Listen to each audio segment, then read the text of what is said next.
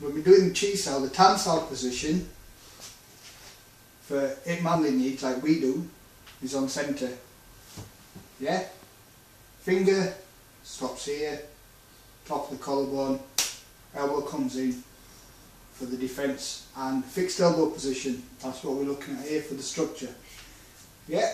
So this is the rigid form of it, if you like. The fluid form of it can be from when somebody goes on the outside. So if I was to push down here, you slip underneath, that would be the quickest way for me to defend it. Yeah? So I'd come out with my Tan Sau, so my hand is now in line with my shoulder, if not a bit further out. Yeah? So you've got the rigid here on centre, and then you've got the fluid, is when I'm feeling you come round for the hook, I'm going to come up with it. Okay? Which is okay because you've come from a low position trying to come up to a high position. Yeah? So from here, let's do that a bit faster. Let's try that a bit faster.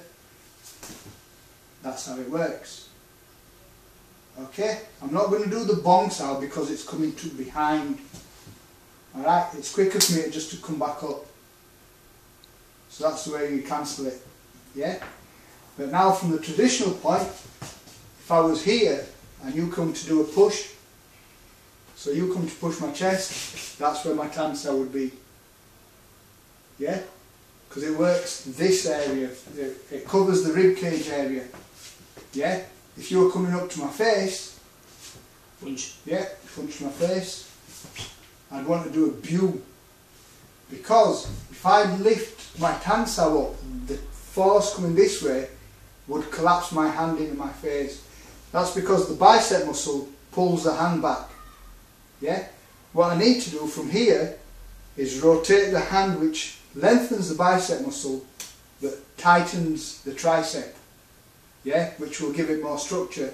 So, to cover something coming to my face, I would do a bew. Yeah? Because now this isn't going to collapse.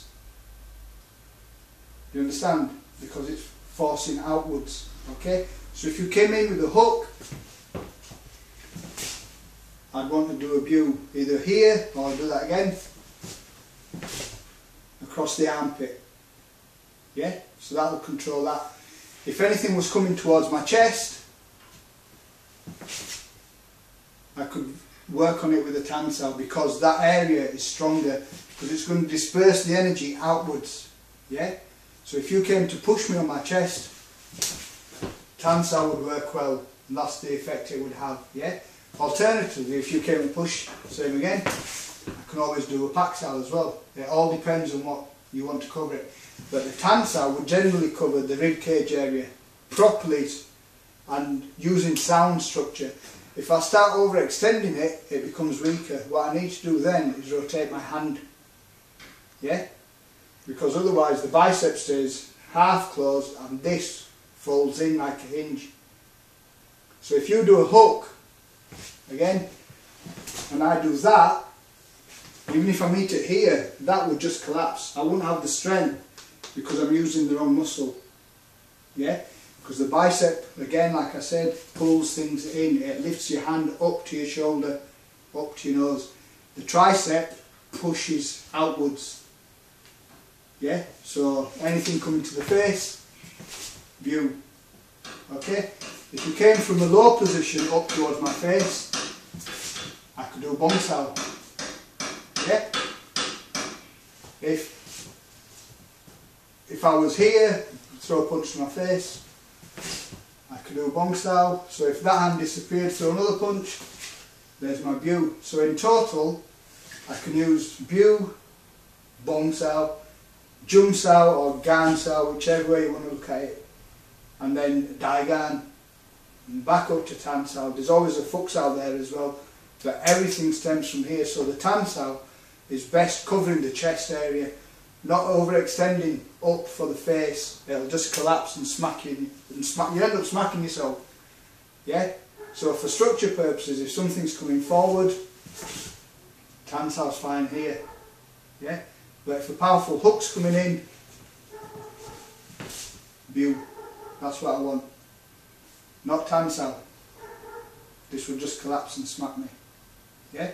So if you come to the chest, remember the Tan Sau comes from here. Push. Yeah, push. There's the Tan Sau. In the traditional form. Yeah, that's with the guard.